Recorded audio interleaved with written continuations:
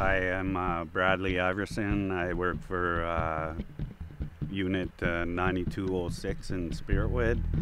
I'm an equipment operator. This is my fourth year with the Ministry of Highways.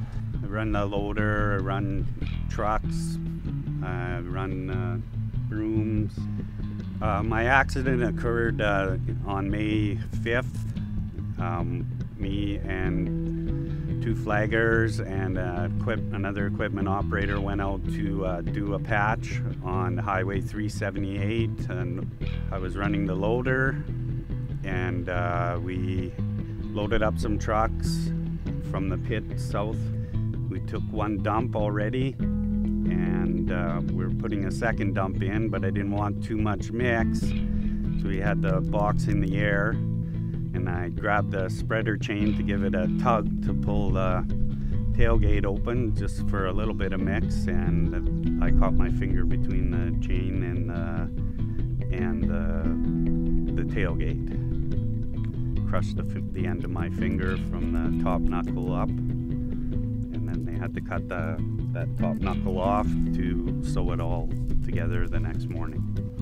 Well, the outcome of the accident was I had crushed the tip of my finger, and I had found the end of it, and so I put it on top of the injured finger and wrapped it up in paper towel and put some tape on it to hold it in place. And then after we were done the work, we went and I had the flag person in the pickup drive me into town and then take me to the hospital.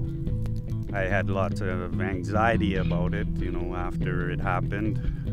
At first it was shock for the first couple days, and then after that, it was, I had all kinds of crazy ideas about prosthetics and stuff like that. But now I've come to the realization that it is what it is, and I got to deal with it. And now I use it all the time, and it's not in the way. It's not standing up, protecting itself.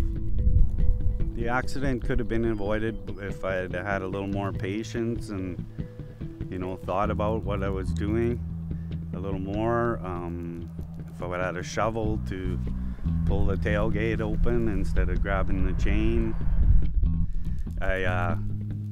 When it comes to doing jobs now, I step back and evaluate a little more thoroughly.